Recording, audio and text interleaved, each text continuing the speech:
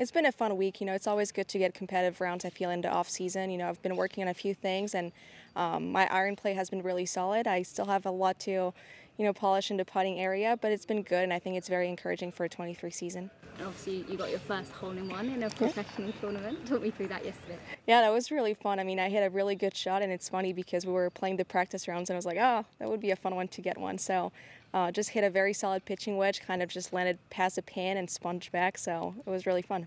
And what does it mean to you to get that LET membership and open up a couple of options for you? Yeah, I mean, there's so many events a little bit, worldwide, and I feel like it's very good as a professional golfer to have options to play a little bit globally.